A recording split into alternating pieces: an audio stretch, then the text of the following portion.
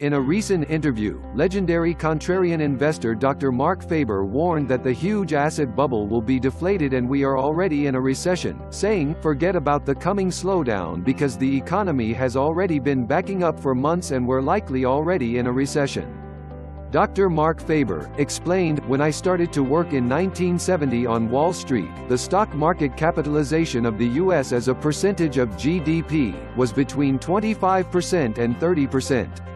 Now, the stock market capitalization alone is 150% of GDP, and when you add the bonds to it, we are at 300%.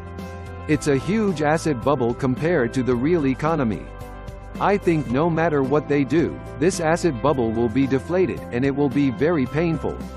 The asset holders are the powerful ones here, and they don't want it deflated.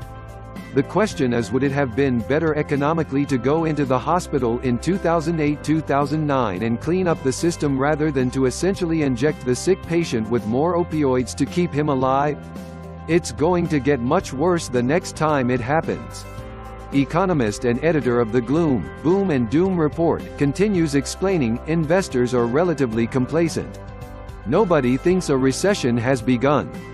I think a recession in the US probably began in October, November of last year. If you define a recession as peak economic activity and subsequent declining growth rates that can turn overall negative in the process, I think this is happening now in the world. We are probably already in a recession.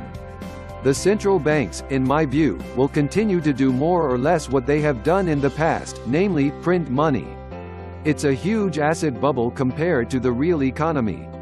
I think no matter what they do, this asset bubble will be deflated, and it will be very painful. The asset holders are the powerful ones here, and they don't want it deflated.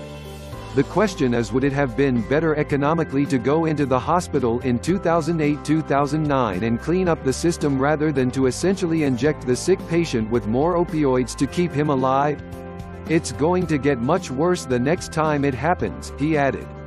Faber also expressed his concern about the rise of socialism in America. "I can assure you that people who lived under socialism and communism in China, Russia and Eastern Europe, that is the last thing they want to go back to the last thing. The Westerners, who have never experienced the devastating lifestyle under socialism and communism, are amenable to the idea. The millennials think the government should do more. They don't know what that means. When the government can do more, it can do everything.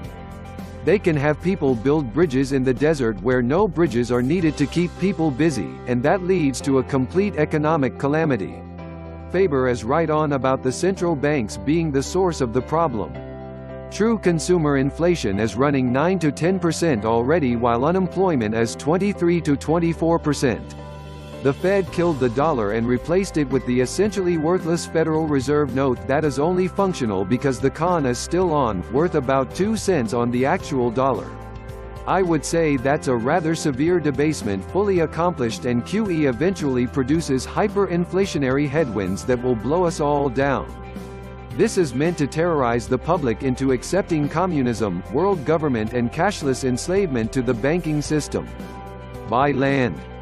They will tax it until you can't hold it. I hate to say it, but this is war. The globalist central banks have openly declared war on humanity. The Fed does not work for the American people. Its goal is to enrich those who own and control it. Period. This was the Atlantis Report. Please like, share, and subscribe. Thank you.